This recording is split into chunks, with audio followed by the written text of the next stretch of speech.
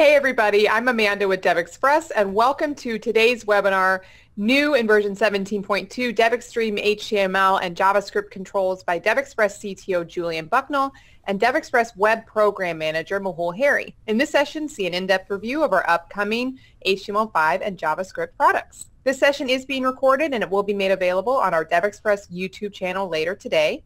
We will also do a live Q&A at the end of this presentation. Just type your questions in the GoToWebinar control panel at any time throughout the broadcast. All right, thank you so much for joining us. I will now hand things over to Mehul and Julian. Thank you, Amanda, and good morning, everyone. Welcome to, as Amanda said, what's new with the client-side JavaScript HTML5 controls DevExtreme. That also supports all these other great frameworks, which we'll talk about. And I'm joined today by the one, the only, Mr. Julian Bucknall, our very own CTO. How are you, Julian?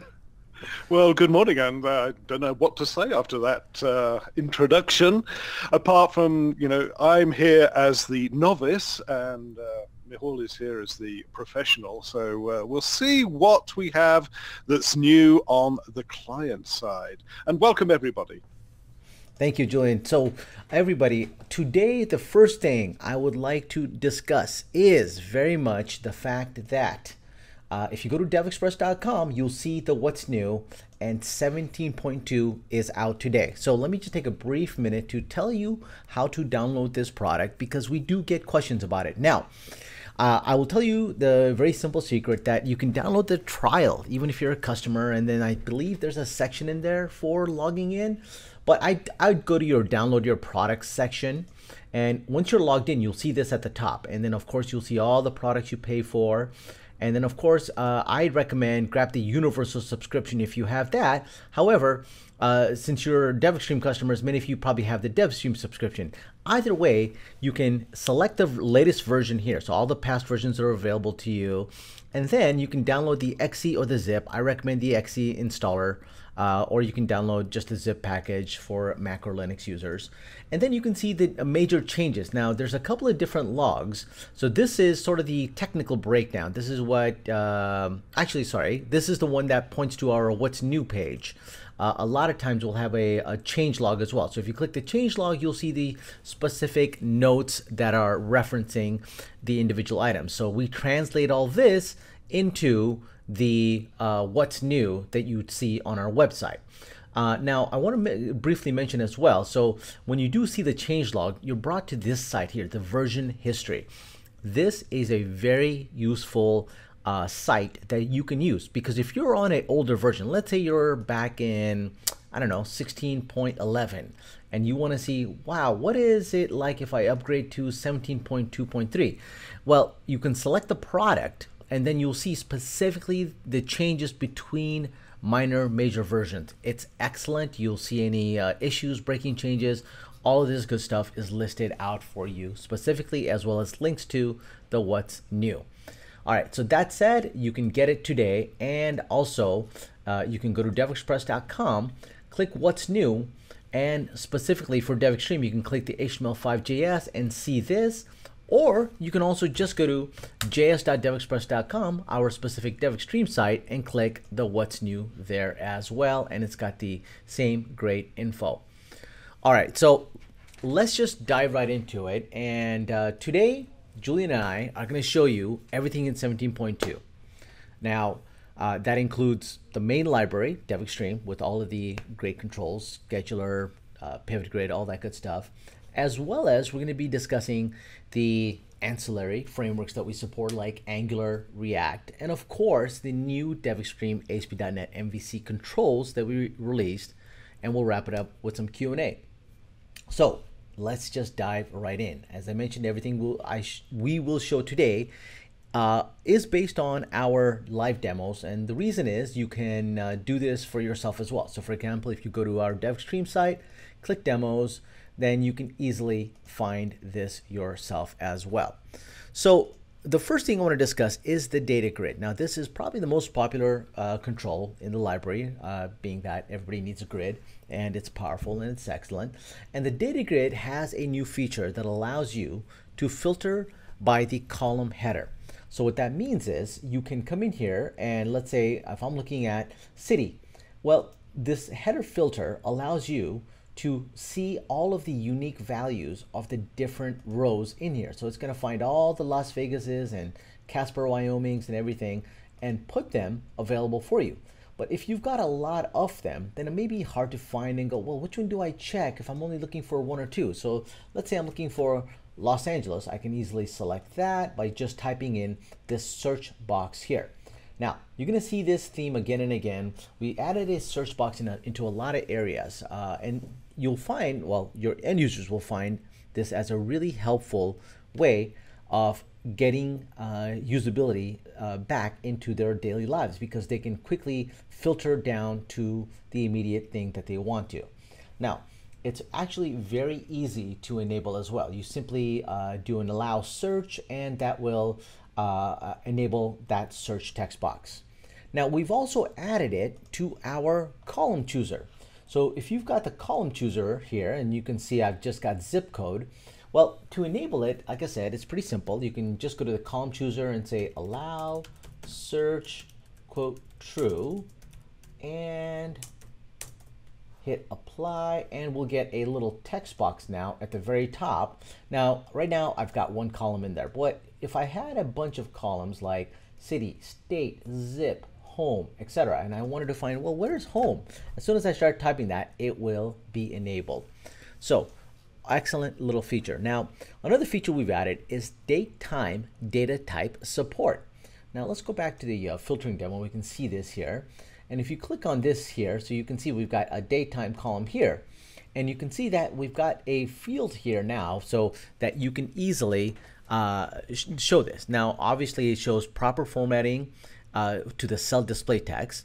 And the cell drop downs include these time editing controls, which is very handy for your users. And the grid allows you to filter data while taking time values into account. So excellent, excellent feature which you can experience through this filtering demo. Now, one last little thing is, I don't have a little demo of it, but I'll just simply mention, we've added the ability so you can implement your own value comparison functions and basically enable your own custom data sorting algorithms. So if you want to learn more about that, you can actually contact our support team. We'll have some documentation up on it. So Julian, let me hand it over to you.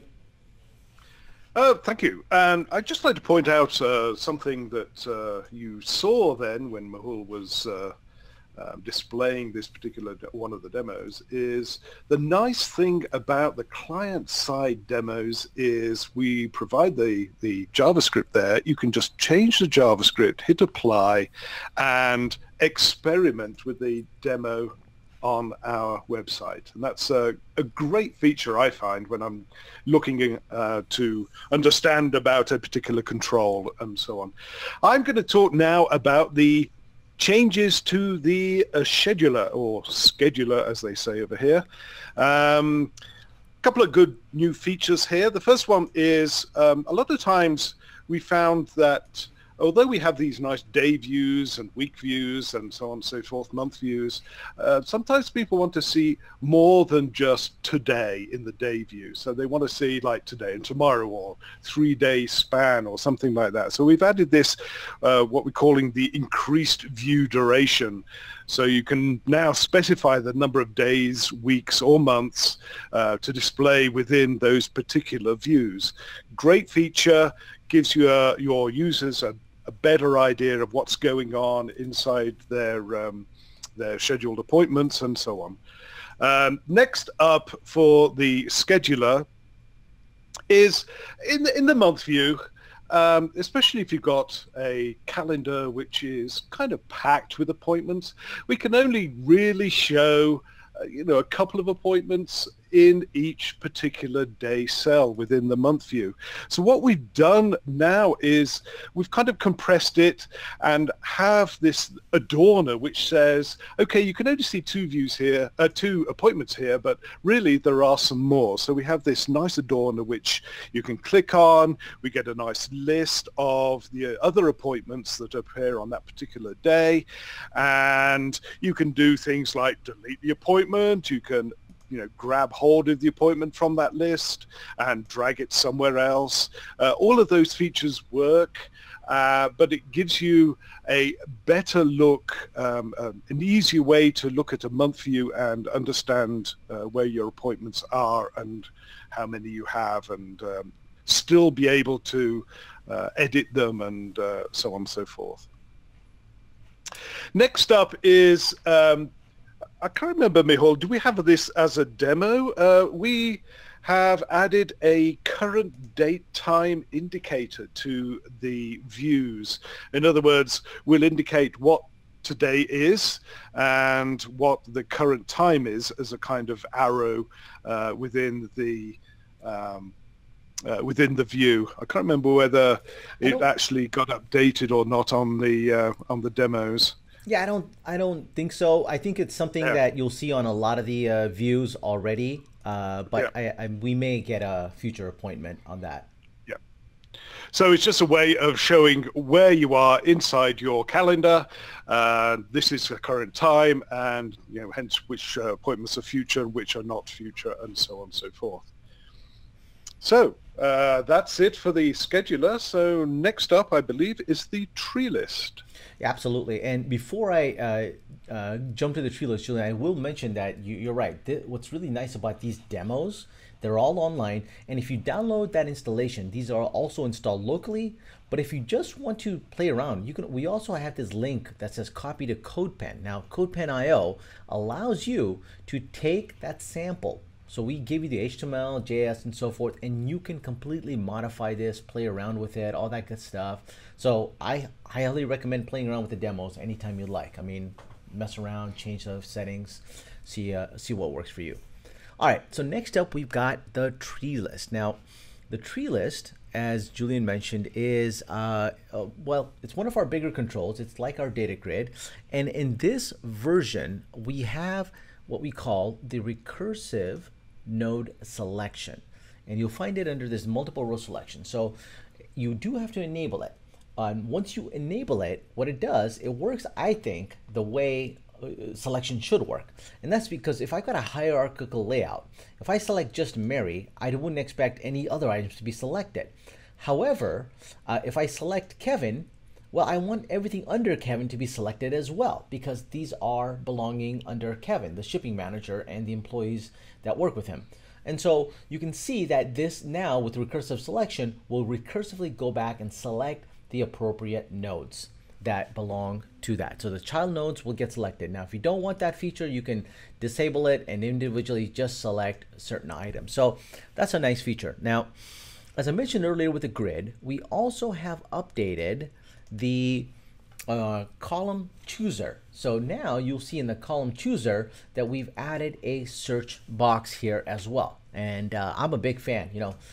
It's like putting Google in your controls, and this thing quickly lets you find. So for example, if I'm looking for a certain column, your end users can just type and freeform type something, and they will quickly be able to get at it if there's too many items in here as well. And it's a similar thing with the header filter as well that I showed. So the header filter can also have a search box just the same way that the data grid can as well. All right, Julian, let me hand it back to you. Okay, and now, he says, it's time to talk data visualizations, the charts. And we've been having a bit of a laugh about this particular one. We've added the funnel chart to the chart types that you can display and use for data visualization with DevExtreme. The thing about a funnel chart for me is I'm not a great fan of it. It basically gives you the option to show how a process, something along those lines, changes the values in some population. So here we have an example of, if you count the number of people who visit the website, say only 25% download the trial, which makes 56% contacting support, and so on and so forth. So you see that kind of funneling down of detail, if you like. We've also added the opposite, and that's the pyramid chart. And this one, same kind of thing. just shows you a different way of displaying composition of values within some kind of population or other. So here we got, 18 architects, but, 75 junior engineers. So it's like the old food chart or whatever, food pyramid that used to have. So those two are new charts. They're actually built as separate controls and not actually really part of the charting package. They just have the same kind of naming convention for properties and methods and what have you. So funnel and pyramid charts. The other great one, or a better one that I'm interested in, is in our bar charts, and that is scale breaks. So it's a new feature. Imagine you've got a bar chart where some of the bars are actually way taller than other bars. So here we have the planets and their relative masses. Jupiter obviously is the heaviest planet out there, and if we just throw it into a bar chart like this, you can't even see the relative size of Mars and Mercury, because we can't display that shorter a bar. So the enable breaks option here shows you we basically try and render the bar charts in roughly the same size by instituting these breaks in between. So if you look on the axis on the left there, you'll see the break from size 1 to size 15, and there's a break between 17 and 95 and between 95 and 318. There are options to change the way we do the break. So here we have a kind of wavy line kind of break. There's also a straight line break as well. Nifty. I think that's worth well more than the funnel chart. Don't tell the team. And next one I want to talk about is the financial indicators charts. So here what we've done, it doesn't look any different, but it is, because if you think about it, the stock markets are closed at weekends, and there's no point in actually trying to show the weekend dates for a stock chart or a candlestick chart. It's started, as Mehul shows here. Essentially, there's always a gap when you're talking about stock market and all that kind of stuff. It's the weekend, or it's Thanksgiving, or whatever it happens to be. So what we've done with these charts is to chop out basically the days when there is no trading, to basically get more information and more visualization into the chart on periods when the stock market is open. And I think that's about it for data visualization changes in DevExtreme. Let's talk a little bit more about the widgets. Absolutely. So Julian, it's safe to get you a Christmas card in the shape of a funnel chart, correct? Oh, absolutely. If you want to stay on my Christmas card list, that's the thing to do. Absolutely. All right. So let's talk about the data editors. Now, the data editors actually have a new control within them, and it's a very nice control. It's a powerful control that you have likely seen in other DevExpress controls, and that is the filter builder. So you'll find it under the forms and multi-purpose. But if you're ever curious, like, how do I find something in these demos? You guys have so many controls. We have, like, I believe over 65 controls or something like that in here. Well, you can simply go up here in the search, and you can type something like, funnel, or you can type filter builder, and you can see all of the related demos. So I recommend using this because I actually tend to use it a lot. We use it internally because obviously we have a lot of demos. But the filter builder, as you've likely seen, and if you haven't, let me explain it to you. It's probably the best way that your end users can filter something. And if they used something like Excel, they'll be used to this concept. But what it does, it allows them to build using, let's say, natural language query terms like and or, with operators like equals, does not equal, less than, greater than. These are all common terms that they've likely used before in Microsoft Office products. But even if they're not, they're pretty self-explanatory. Something is equal to, and so forth. Now, when bound to a larger widget, and this filter builder is a separate control, but it can be bound to the list data grid, and tree list widgets. So what's nice about that is that once it's done, it will tell you the available columns. So for example, here I can say, well, find me where cost is less than, or I can come in and say less than and equal to, and I can even change the values, like instead of 200, I can say, you know, give me something less than 400, immediately apply that.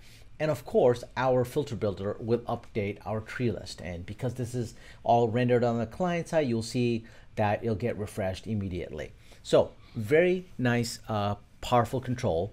And this is available, like I said, with the grid, with the list as well. And if you want to see a slightly different version in the under the data grid, we have a filter builder demo.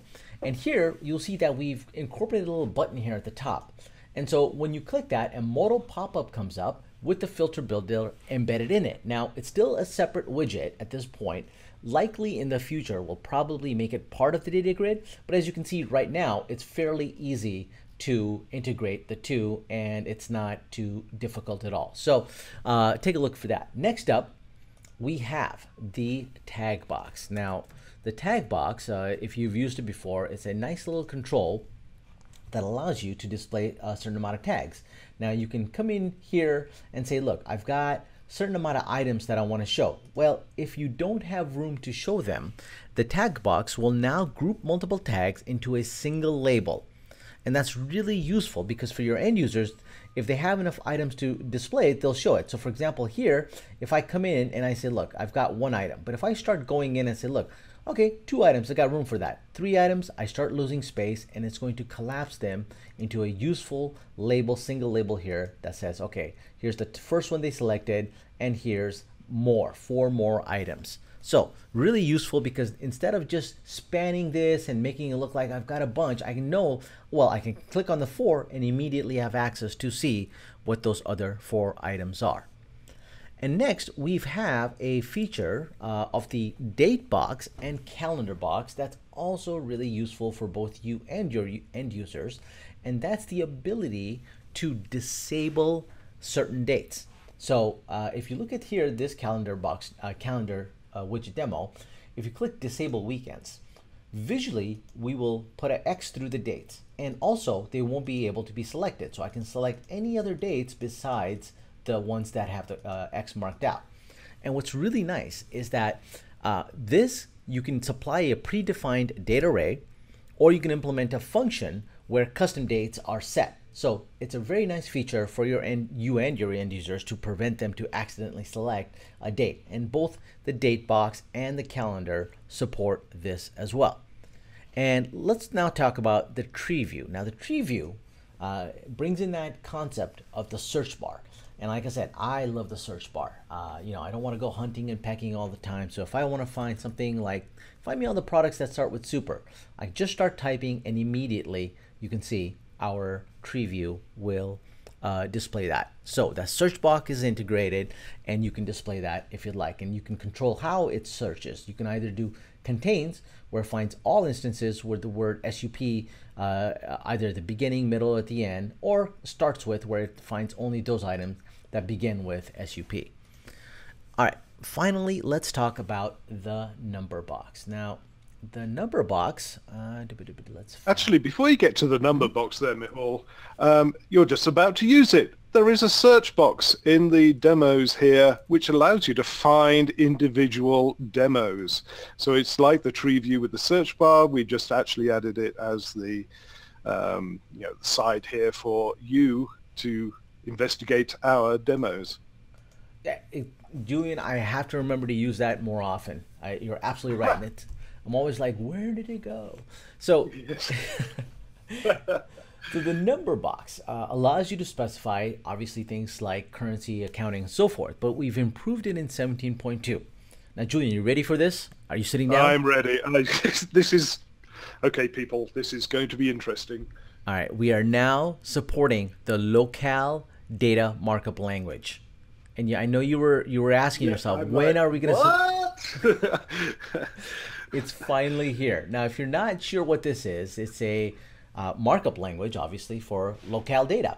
And what's nice though is you can, it's out there, you can read about it on Wikipedia and all that, but we fully support the patterns here. So the specified format can be used as a mask to control what's in the end user input. So for example here, well, let me put this back to regular size, and you can see we've got different formats here.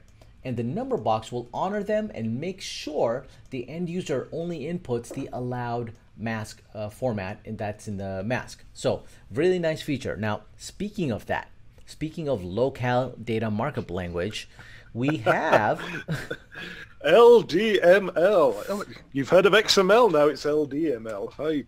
I had to look this one up, so it's very interesting. I think I'm going to need to get a tattoo of that just to remember what that stands for. So we've improved localization we introduced a new demo. And so this localization, you can read about it on our site. But basically, we've got obviously the LDML patterns that you can use dates and numbers regardless of the localization library, whether it's the INTL object or globalize. And this demo shows that. So this demo is going to be very helpful for a lot of people who are doing work with localization and websites out there. But our built-in localization now offers 1000 separators and decimal separator global configuration options. So it's a very handy feature. And we've also got a built-in parser for the INTL object. So you no longer need to implement a custom datetime parser when you're localizing with our widgets using INTL. So you can take a look at this demo. All right, Julian, let me hand it over to you. What do we got up next? It's just a quick one. Next, I'm going to talk about the pivot grid. And the main changes to the pivot grid are essentially to do with what you've already seen, and that's the field chooser, for example, the ability to throw up a little box here and choose fields, just like we saw with the grid and with the tree list. So that's excuse me, that's essentially it for the grid. We're implementing the field chooser everywhere. Absolutely, and I really like that that search panel, as you can tell. Yeah. All right, so let's dive into, Julian, our new themes, and this is kind of rare. And actually, Pivot Grid is a good way to show it. So let's just take a look at the overview here, because in the overview, we've got a real nice demo that integrates our chart and the Pivot Grid. And now in 17.2, we are introducing 5 new themes. Now, traditionally, we just had the base theme where we implemented light, dark, and contrast for accessibility purposes. And then, of course, compact versions if you're using this on mobile. Well, in 17.2, we are introducing 5 new themes that are named after sort of the color palette that it's originating from. So Carmine is based on a reddish orange that we use a lot on our site, as you can see. And then we've got some darker themes like Dark Moon and Dark Velvet. So let's take a look at Carmine. And Carmine, Soft Blue, and Green Mist are all based off the light theme. And of course, Dark Moon and Dark Violet are based off the dark themes. And so what's nice about this is not only can you see that we are using the colors for the widgets, but the charts are updated as well. So keep an eye, for example, on the palette of colors here on the bar chart. When I go from Dark Violet to, let's say, Dark Moon, we've got a slightly different set here. And then we go to Carmine, we've got an absolute different set here. And so that's a really nice feature because we have modified the minor details like the chart color palette as well. Now, and if you think about it, when you go from a light theme to a dark theme, you want to keep the same kind of contrast for ancillary things that are being displayed, like the charts here. So on a light theme, the charts tend to be displayed in a high contrast, darker color, whereas in a dark theme, the charts are going to be displayed in a lighter contrast. So a higher contrast through a lighter color. I'm just going to drop my phone on the floor. There we go. No worries. Yeah, absolutely. I think that's an important point, Julian, you just made there, that the background colors, obviously, it's not just that, but also you have to have the right contrast between the light and the dark. And our designers, they pour over this stuff, and I believe they have some beautiful demos you can check out here on our site. So for example, let's take a look at the vector map. I think you'll see a good example here as well, that when I switch from dark moon to carmine, you can see completely different sets of colors. And let's also take a look at this side-by-side bar chart. And that's also a good example from carmine over to green mist and so forth. So play around with these demos. We have all of them available, and you can see them. Now, one other thing to mention is that not only can you see these themes here, but they're fully customizable. So if you go and click on the theme builder on our site, it's our online tool where you can take just about any theme that we have, not just about, but any theme that we provide, for, anything from light, dark, and so forth, and customize it. So let's say you come to Carmine and you're like, hey, you know what? I like your Carmine theme a lot. I just don't like the version of the red that you got here. I want something a little bit darker, let's say here, something a little more dark brownish or something like that. Once you click that, you'll see that it gets fully updated, and not just fully updated for that one particular color, but all the colors that derive off of that and all that good stuff. So what's nice is all of the controls can be updated, and you can see specifically which controls, how they'll look and all that by clicking on them in the advanced theming section here.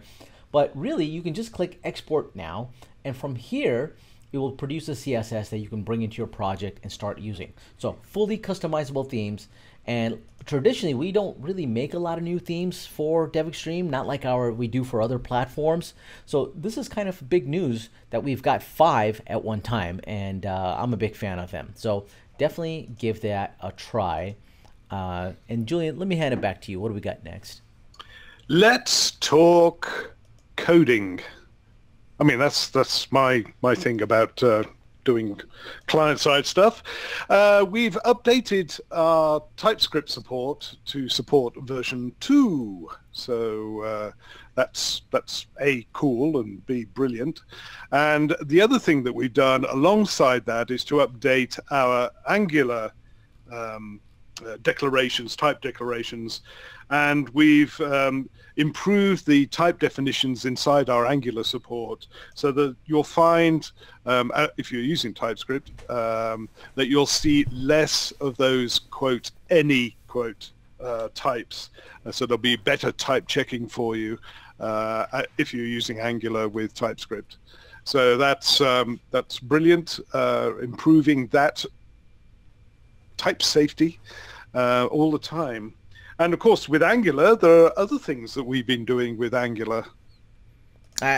Great lead in. And just before I mention that, I'm really impressed with the way the Angular team has basically adopted TypeScript. And, from the outside, we're like, oh, Microsoft and Google. But you know what? It's just developers going, hey, you got something great here. It works fantastic for us. And, Angular in Visual Studio is excellent, as you've probably seen in some of our other webinars. Absolutely. Yep. All right. So thank you, Julian. Now let's talk about Angular, because this is big news. And, I didn't want to lead with this only because while it is big news, well, I should say not big news. It was big work. It was a lot of work for the developers. And that is that we are now offering DevExtreme without jQuery. So, Julian, do we hate jQuery? Oh, no, we don't. No, we don't. The thing about jQuery is that it was a great library in its day because of the various ways the browsers actually did their JavaScript and all that kind of stuff. jQuery was required because browsers weren't standardized. But these days, especially over the last, I don't know, year, 18 months or something like that, maybe even with Windows 10 and Edge, the way the browsers support JavaScript and expose the DOM has become very standardized. It's no longer required really to use jQuery to make sure that your code, your application, your JavaScript stuff will actually work on every single browser. And so, jQuery is on version 3 something or other at the moment. But if you don't need it, if you're just doing slight access to the DOM, then you shouldn't have to use it. It's one of those things. It had its day, shall we say. So removing it meant that obviously we had to write those bits of jQuery that we used in our own library, and that's what we've done. Excellent. Thank you. Well said, Julian. And exactly as Julian mentioned, that in 2012, back when we were creating this, it actually helped us save some time by using jQuery, and it's totally fine. It's great for what it is. But as is the trend, development trends change, and people favor some things. And jQuery is still excellent. If you're using it, I would say no problem. In fact, we can use jQuery even with DevExtreme today. But there are some things that you may want to consider, and I'll talk about in just a second. Now, the big question is why? Because if it took us a long time, we actually started this early in 2017, because as you can imagine, changing around all of the widgets that are doing DOM, manipulation, DOM selection with jQuery, we had to change all that to these ES6 methods, that equivalent ones, make sure it tested those and all that. That wasn't easy. But it was worth it, and the reason we did all this is because when we started supporting Angular, people loved it, and we did Angular in a really good way. We have better integration with Angular than I think anybody else out there. But one of the things that we couldn't do with Angular was server-side rendering, and that's because of our reliance on jQuery. And so in order to fully go forward and support SSR, server-side rendering, with Angular, we had to remove the dependency on jQuery. So if you are using DevExtreme with jQuery today, you may want to consider DevExtreme without jQuery, because what we found, DevExtreme 17.2 with jQuery and without jQuery, there was about a 30% increase in the average time of the widget's rendering and disposing cycle. So that is an immediate benefit that some of our customers will find. Now, you might say, well, hey, this is great news. Can I start using server-side rendering with jQuery today? No. Unfortunately, we didn't have enough time. We still have, a limited set of resources, but we're working on it. So that's the good news. So it's freed us up to not only provide things like server-side rendering, but customers all the time are asking us to support other frameworks like Vue and so forth. It allows us to explore other frameworks that don't work well with jQuery. So we can take our excellent, powerful UI widgets, which is what we're good at, and see where we can provide them for you in the near future. So, and again, there's different benefits for server-side rendering with search engine optimization and so forth. And another minor benefit of removing jQuery is that you can now, instead of using jQuery deferred, use ES6 native promises. Now, if you're interested in all this, you can read about this on Don's blog post, and we'll likely have, actually, Julian, how will we deliver this feature in the future? Server-side rendering? Oh, well, sorry. We'll probably, have a webinar about it and blog posts about it. I'm not quite sure what you're... No, I meant probably like a release candidate or something like that. Oh, so you're saying, yeah. I dare say it'll appear before 18.1, but we'll see how we go on it. The other thing that I'd just like to say about jQuery is we've been investigating, as you well know, using React, and React does not work with jQuery because React, as you may know or may not know, does things outside of the DOM. It has a shadow DOM, so it knows when things change, so it can update the actual DOM. Whereas if you throw in jQuery into all that, you're basically messing with React's internals. And as you know, we've been blogging about it. So the React Grid is out in beta. We've been updating it. It's almost ready for major release. It's really close, but we weren't able to do it for version 17.2. But this one, definitely expect it before 18.1. In other words, in the next 2-3 months or something like that, we'll have the React Grid sufficiently tested and robust enough for real work and all the rest of it. Over the past month or so, we've added improvements to the paging control for the grid. We've added the mobile-friendly features like the paging panel, column reordering, resizing, and all that kind of stuff. They've all been added. Column chooser, yes, the column chooser's there as well. I don't know whether we have it as a demo, but certainly yet. The column chooser, not yet. So these things have been added. We're updating the demo site as we speak. And expect the React grid, or the data grid for React, to appear in its finished state just in the new year. How about that? Don't quote me, but maybe. That's great. And what's nice is that it's all on GitHub. It's out there on the open. So all of these features that we've talked about for 17.2 that Julian just mentioned, there's likely a pull request that you can actually see where it got integrated back into the main library, which means you can come in here, you can create issues, you can ask questions. Hey, I'd like to see this feature. Or, hey, how does horizontal scrolling work? And is this feature added there? So it's out there, people. Please check it out. And as Julian mentioned, it's kind of out of band. So it's not necessarily needed. I mean, going from CTP to beta, that's a big milestone, and I commend the team on that. But as Julian mentioned, likely they will work on a release candidate. And Julian, do you think we should do another webinar on the React when it's out there for release? Oh, absolutely. Once we release, we're going to do another good webinar on the features of the React grid, how to set it up, how to get it going, what's actually happening under the hood, and all that kind of great stuff. I think it's deserving of its own webinar. All right, let's now dive into the last major topic, and that is the ASP.NET MVC controls. Now, we released these earlier this year. We've been working on them for more than a year. So internally, and I don't know, you know what? Actually, if you have this question, let us know in the comments or in the questions here. But we're working on a little document here.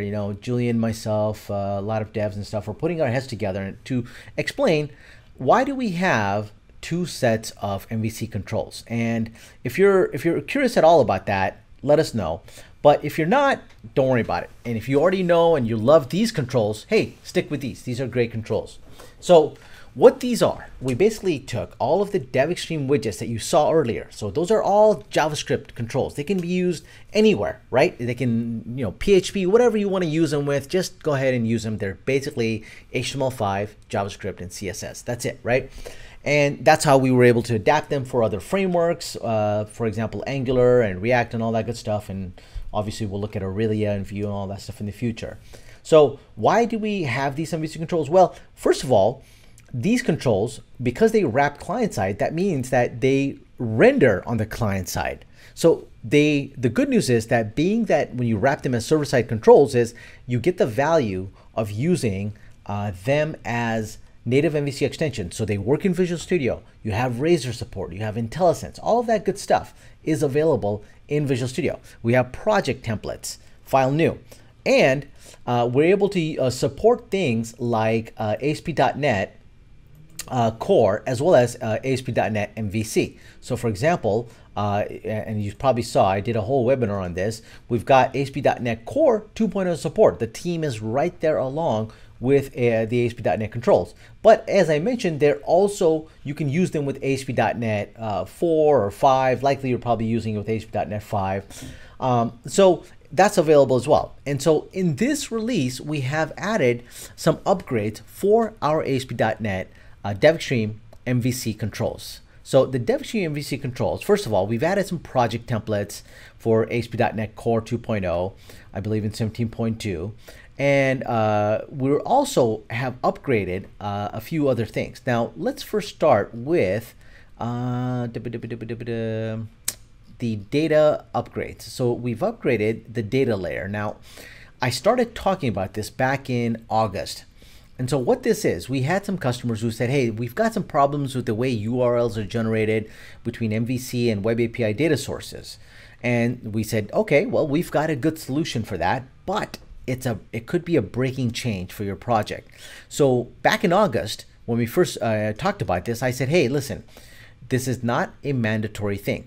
It's an optional thing that you can change over to the new way. Because what you can do is, if you like the old way, then you can use the legacy routing. Use legacy routing and you set it to true. Well, now with 17.2, as I warned back in August, that this was going to be a change. So if you want to use the old way, you can still do this. However, please test it. Make sure it's going to work out okay for you, because it could break projects, right? It could be a breaking change. Early feedback from customers has been pretty good. Most customers are like, hey, it's working just fine. So if you've seen problems before, then try this new approach. It's much better, and you'll find it very helpful. Now, if you've got a large MVC application and you're using areas to separate your model view controllers, for example, accounting with finance, you've got all these different areas. You don't want to mix and match all these different modules and controllers and views and so forth. Well, we have support for areas with our data sources as well. And we've got configuration options that you can add as well. So you can read all about it in our web blog post here that links to our documentation and all that good stuff as well. And of course, we've got support for better support in our ASP.NET data library. We've added some new features, some minor features that you can read about as well. All right, we've also have added a new couple of features in Visual Studio that make it a lot easier. So we've added, if you remember our project converter, well, we've brought that over for ASP.NET Core as well. So now let's say you started with a Microsoft project template. And so you've got a new Microsoft project template for ASP.NET Core. Well, you can right click on the project template and say add DevExtreme to this project. Now I showed all of this in that what's new webinar, in that webinar that I mentioned earlier, and you can find that. If you don't have the link, let me know, I'll send it to you. But basically what this will do, it will upgrade this project by adding all the necessary references. So we'll add the ASP.NET data library to the references, any resources to the root folder, all of that good stuff. And if there's any further things that you need to do, for example, you use our ready-to-use layout or upgrade your own, we've got even a helpful README that we add to the project. So it converts your project and it makes it a lot easier. Again, you can walk through that with me in this webinar if you'd like to see more about it. All right, we also have a new way. Now, Julian, how do you feel about Lambda expressions? Under expressions, they're great. Aren't they? They're really good in JavaScript as well. Absolutely, yeah. But you're talking C#, so hey man, I remember there was a time when you actually liked C#. Yeah. No, yeah, I know you still love it. Talk about it with my kids, the old days. Well, Lambda expressions are excellent, and so what they allow you to do is they allow you to write some nifty code, and it almost looked like magic, but again, it makes a lot of sense. But it allows you to write some really strong Razor syntax code with C# in ASP.NET MVC. So, for example. And now we already had support for Lambda expressions, but we've got new strongly typed HTML helpers where we extended the Lambda expressions within them. So what we've done is we increased more Lambda expressions for data and treeless columns, summaries, pivot grid fields, and items for our form control, where you'll see we've got some nifty things we can do with that now.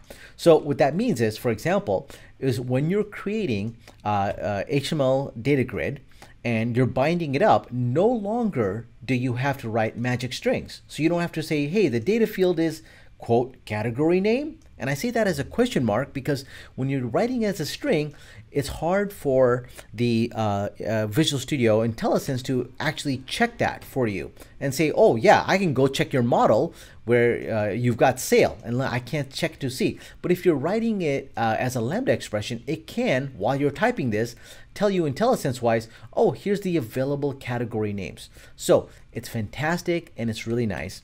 And what's further, is that it makes working with data annotations much easier. So if you've got a model marked up with data annotations that says things like, hey, the display name is category, well, our grid will pick up on that and honor that. And it also is really nice for better validation, because if you've also got attributes on your annotations for things like required and string length and range, well, we'll pick up on that and apply the validation to the grid and editors within the grid to make sure that it's available. Now, what's really nice is a lot of time customers said, hey, DevExpress, we love that you've got, for example, this form control. So if you've seen our form control, it's really nice because it helps you build, let me show you here. It helps you build forms. Well, you might say, forms? What are you talking about? Well, we have to, forms or data. That's essentially what the web is a lot of now these days, right? You have to build these forms. It can get tedious because you're like, I've got my model. Why can't you just build the form for me? Well, that's what our form control does for you. And now with the new support for Lambda expressions, you can now use our form control to not just look at your model, but quickly build a strongly typed HTML helpers form control. So we'll pick out and display this form control. So likely, I think we'll have a demo of this. If not, we'll have, maybe we'll do this in a future webinar or something. But a lot of customers actually had asked us, hey, it'd be lovely if I can just do this, bind it up to my model, and have you build that form for me with the validation, all of that good stuff. So again, you can do this. Now you might say, well, I'm not ready to use your new fancy Lambda expressions. Are you going to break my code? No, it's optional. So, but I do recommend it. It's it's something you should highly consider using. Now, Julian, one last thing about the MVC controls, and that is we have a new template. Now, we support templates already in DevExtreme. Now, you can see that within our demos, they're all over the place, and templates allow you to expand not just functionality, but look and feel. So templates are a very powerful way. So for example, as you can see, we've got this master detail view demo that shows how you can embed items into another way, into another thing, or you can have a template for a column and so forth. Templates are a really powerful way for our controls.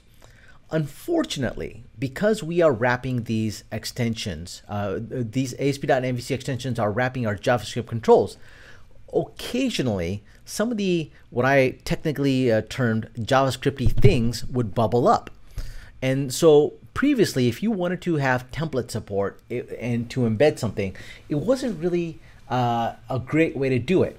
Well, I'm happy to say in 17.2, we've got what we call the named template helper for creating complex views. And so what's nice about this, it reduces a lot of the amount of code that is needed to generate this layout. So here, if I expand this advanced master detail view, if I expand this row, I've got a tab panel, and in it I've got a few controls. I've got a grid here, I've got probably another form control. So I've got a lot of things happening embedded. And what's nice is that the name template helper allows us to do that. So if we can take a look here, my grid has a template that said, look, I've got from the master detail, I want to call a template, and it's got a grid container.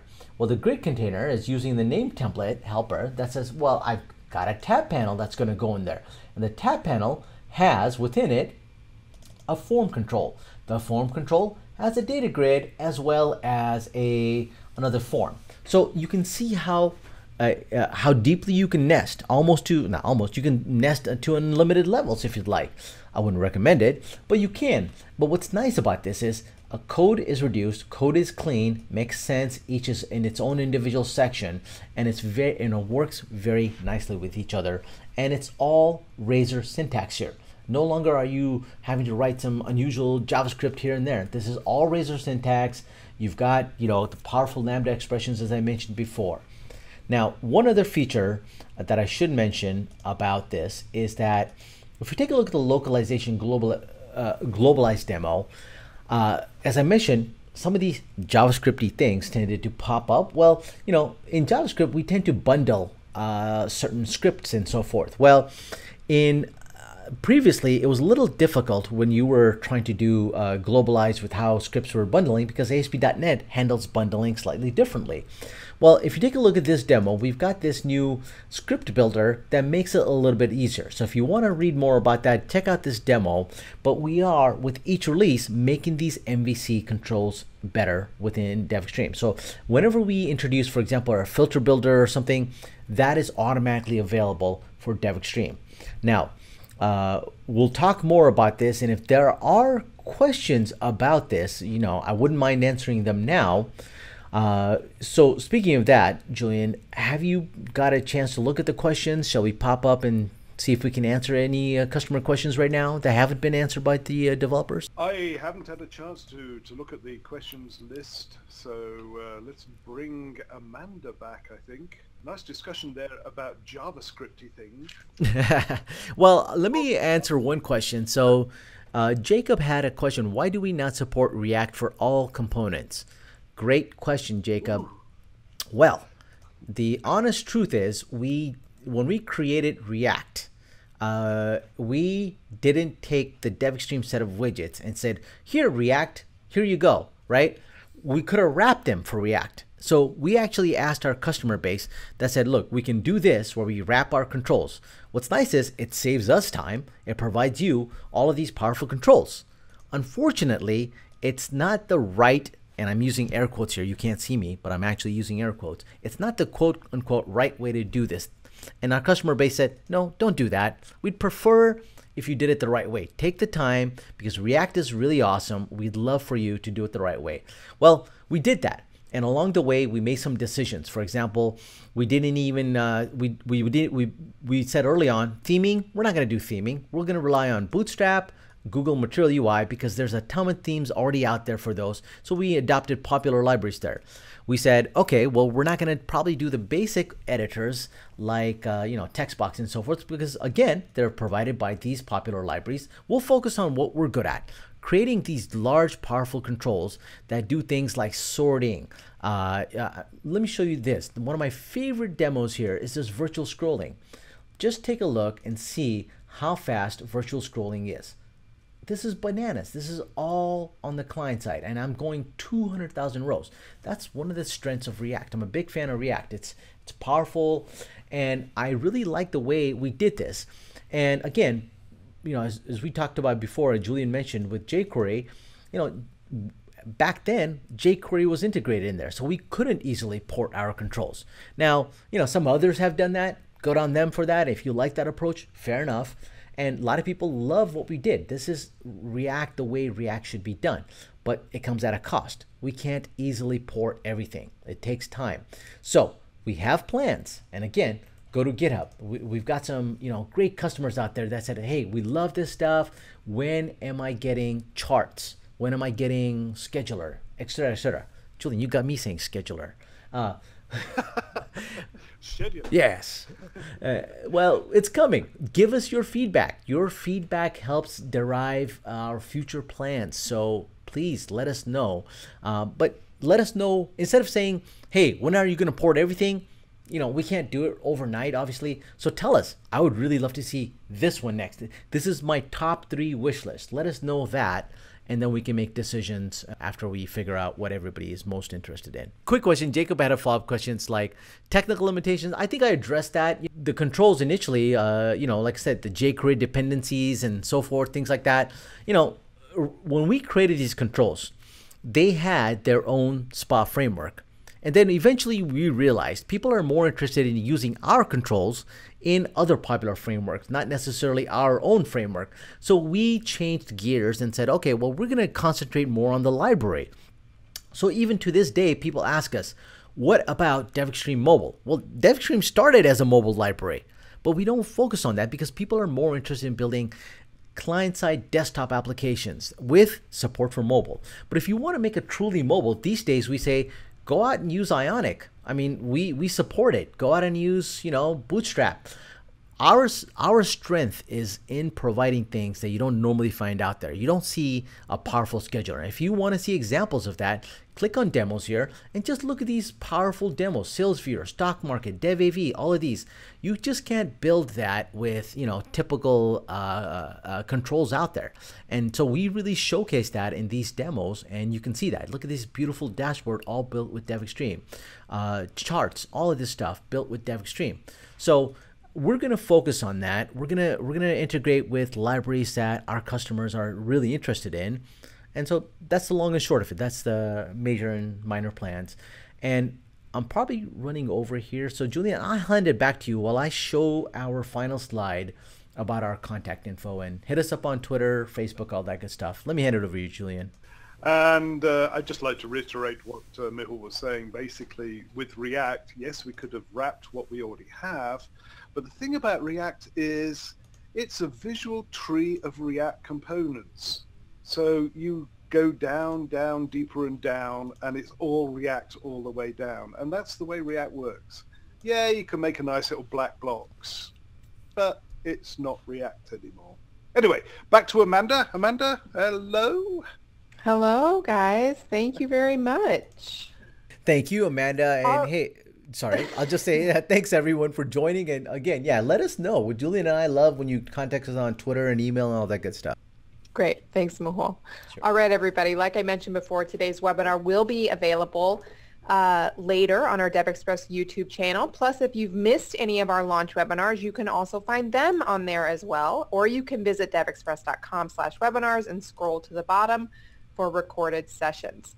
While you're there, we also have one more launch webinar tomorrow morning, Dashboards, Reporting, and Analytics with Julian. He'll be back, and Paul Usher, so register for that one today.